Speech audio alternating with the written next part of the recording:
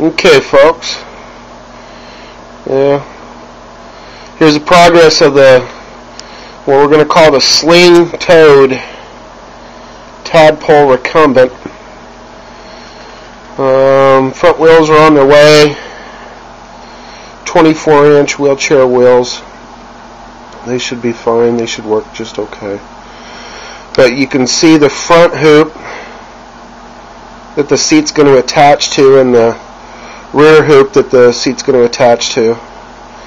And then it'll just suspend in a kind of hammock style the rider. Tomorrow or sometime this weekend I'm going to start working on the stinger for the bottom bracket and cranks. Give you an update when that gets done. Tell me what you think, folks. Talk to you later. Bye.